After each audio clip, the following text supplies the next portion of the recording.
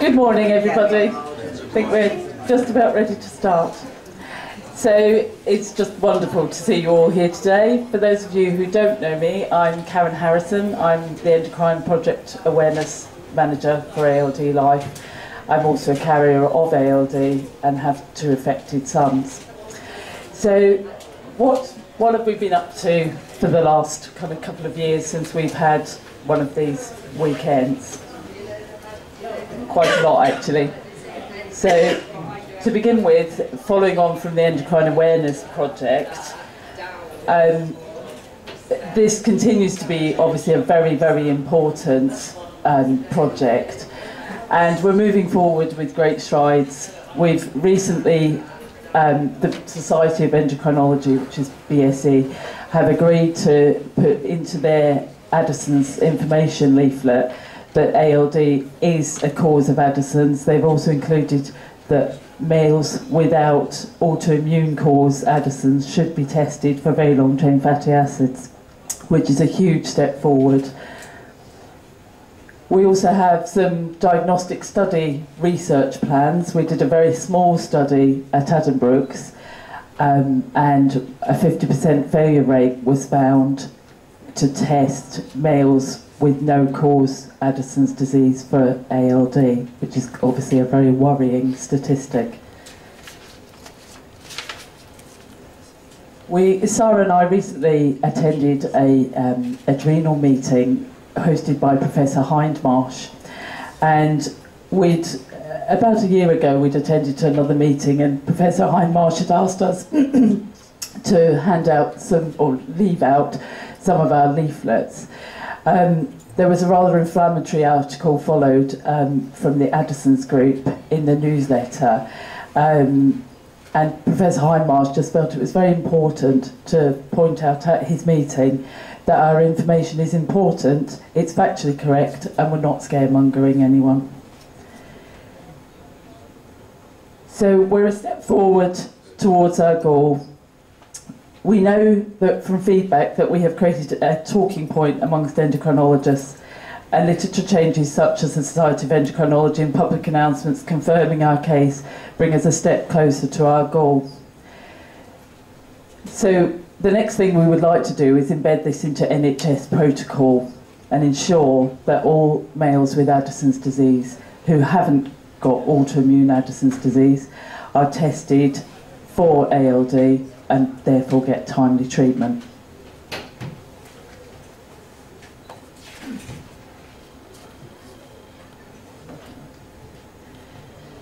So our next big project is newborn screening.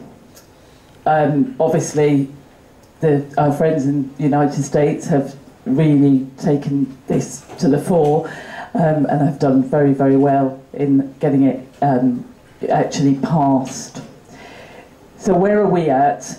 So we've completed the economic survey, and it basically shows that there is a benefit to the NHS for ALD to be screened for at birth. We had an excellent meeting with Anne Mackey, who's the chair of the Newborn Screening Committee, and Sarah and I went thinking that we were going to come away with a very long list of points that we had to sort of brush up on and more information. And actually she was very pleased with all the information that we had. So she actually said that we were basically ready to go for rapid review, which of course in the NHS, rapid may not be quite as rapid as we would like. So we've been invited to pilot the National Screening Committee's new open application process, and so our outline plan will actually go in June. We actually have a roundtable this afternoon, roundtable meeting with the professionals here to just sort of look at what we've got down and make sure that it's the best it possibly can be.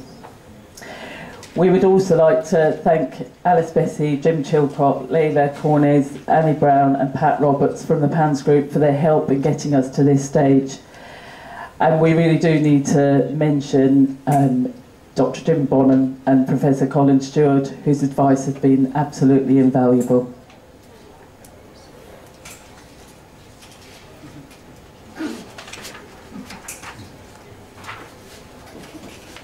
So this is where we see ALD life coming to the fore, in that we've got expertise in the condition. So between our beneficiaries, staff, professionals, volunteers, ALD Life has a wealth of experience to offer in all aspects of living with ALD and AMN, as well as functioning as a support charity for those with the ALD gene. We are well on the way to becoming the go-to organisation in the UK for anyone wanting to find out more. And the NHS is including us more and more in their services and for development for ALD and AMN. So speaker opportunities. I recently spoke at a meeting for students who were already qualified doctors, but they were doing add-ons to their study at the Imperial College. And we're actively looking for more opportunities to present. I'm also speaking at the Cambridge Rare Disease Summit and at the Royal College of Medicine. So we've been travelling all over the place to try to raise awareness at a conference of endocrinology, neurology, genetics, rare disease, you name it. It's costing us a fortune in sweets because it's a well-known lure for these lovely doctors. If you have sweets on your table, they all come to see you. I also attended the ALD clinic in Bristol recently, which really turned out to be a very good day. So I met and chatted with patients and parents, some who I've known for a very long time and others who I met for the first time, and I think they all said it added to the day just to have a bit more information around.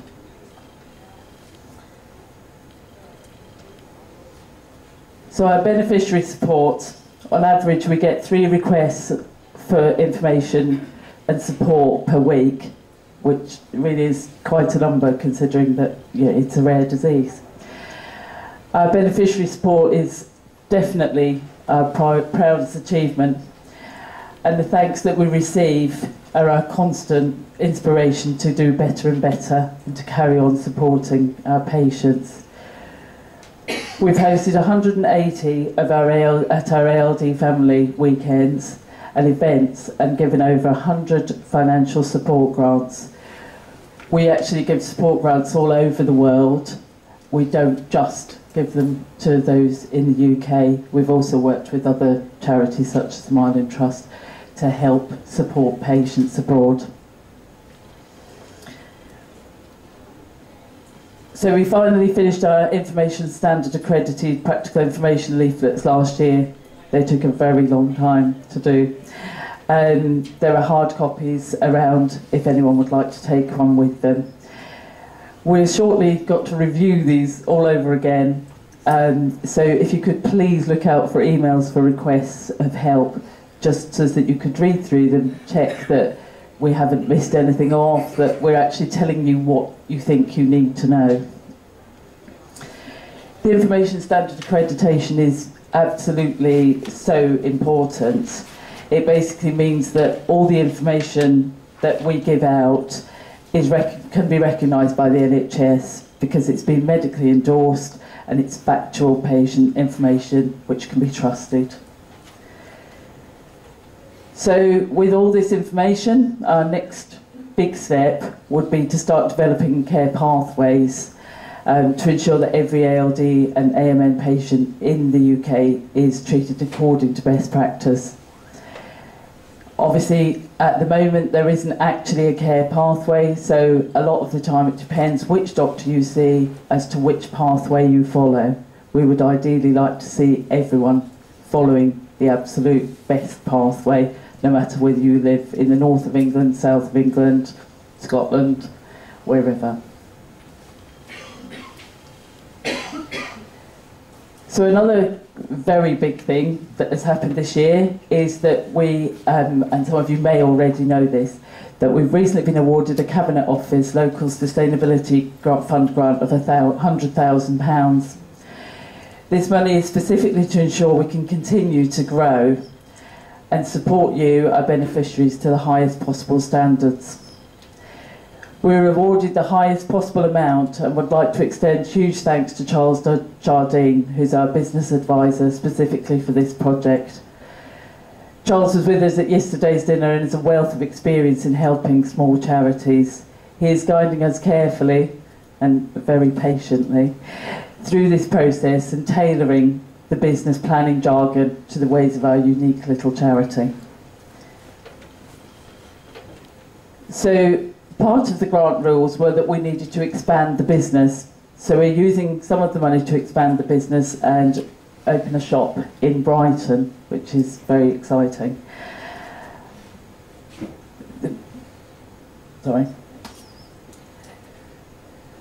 So basically, because the grant rules say that we have to expand, we've had to change the way that we actually do things within our day-to-day running and how we apply for funding.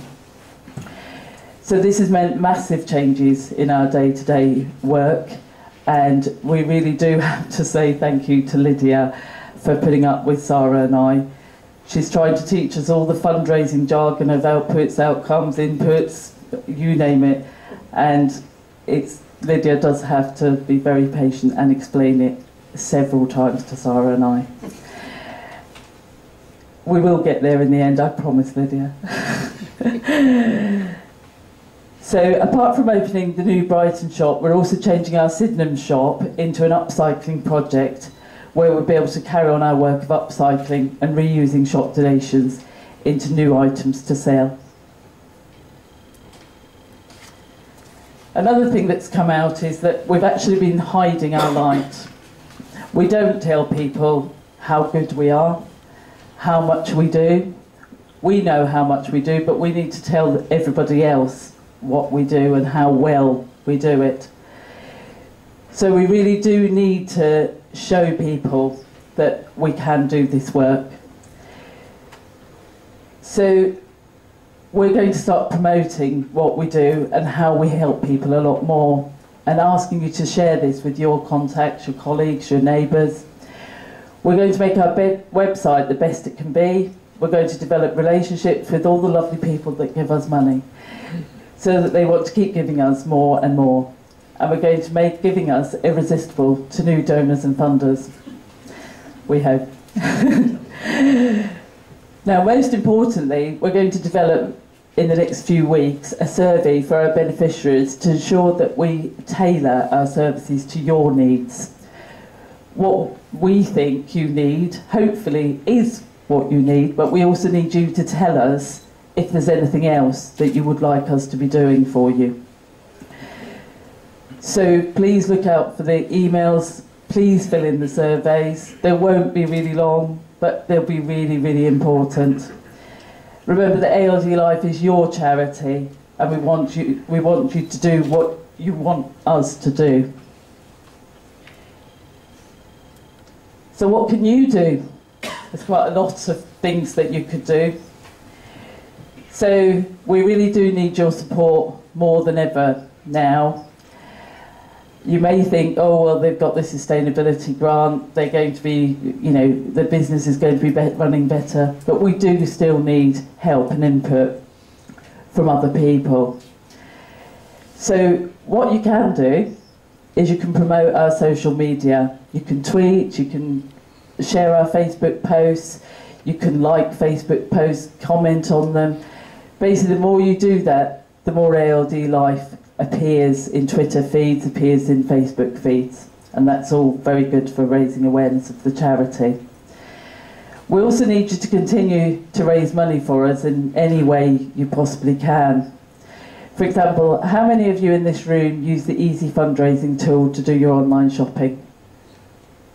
Any hands? Oh, I can see one. Two. I do. And it's amazing how much money it actually can accrue. And it's actually quite exciting when it says that, you know, whatever you bought from Next has just given £1 to ALD Life. So it really is very, very easy. If you do want to start doing it, if you speak to Lydia, it's very easy to set up and she can go through it with you if you need to. You could take a collection pot, just have it on the side, put your spare change in there. You could respond to our email requests, and that can be about sort of asking if a family needs support or asking questions that you, living with the condition, might have some innovative ways of dealing with what that family is going through at that time.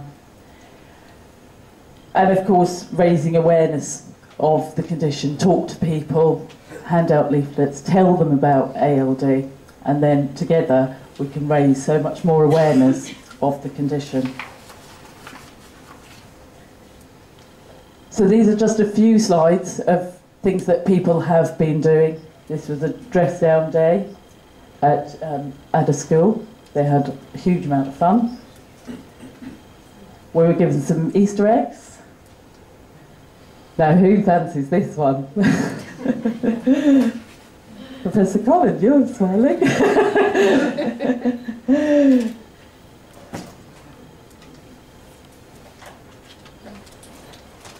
So, thank you for listening, and I will hand you over to Professor Colin Stewart now, who's going to run you through the speakers and the order of the day. Thank you.